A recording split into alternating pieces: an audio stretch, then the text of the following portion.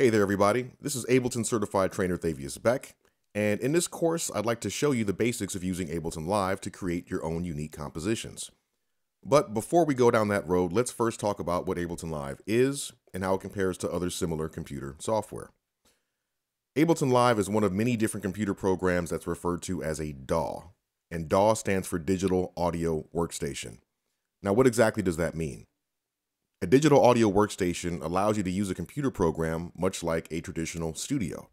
So this means that you can record audio, you can play virtual instruments, you can apply effects, you can mix all these different sounds together by adjusting the volume level, equalizing the sounds, panning them to the left and right.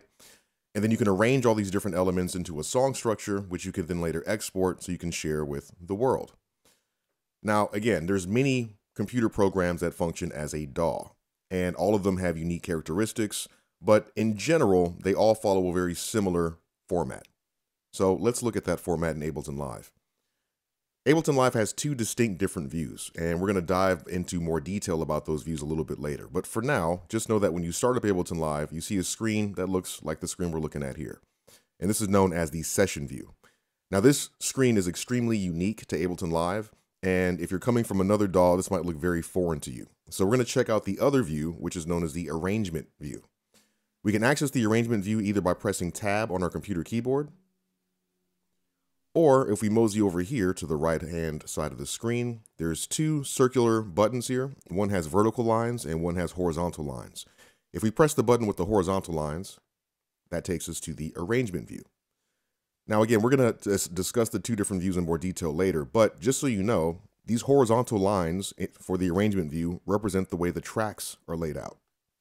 In the arrangement view, the tracks are laid out in a horizontal fashion. We can see the name of the track over here, and this is the arrangement view. So all the contents of the tracks will be shown here. If we look at the top of the arrangement view up here, we can see some numbers. And these numbers represent what bar that we're at in the arrangement. So essentially we're seeing a timeline, and the time always flows from left to right. As its name implies, in the arrangement view, this is where the songs get arranged. Now, most other programs only have a view that looks like this. They may not be called the arrangement view, but essentially that's the way most DAWs function. You record audio in a certain order. It's placed at a specific point in the timeline, and that's how you start to structure your song. So again, if you're coming from another computer program, another DAW, this view will probably be the most familiar to you. But this view doesn't really reveal everything that's so unique about Ableton Live. Most of that is going to be shown to us in the session view, which again, we can get back to by pressing Tab or using these buttons over here. So now that we know what a traditional DAW is, how it functions, let's find out what makes Ableton Live so unique.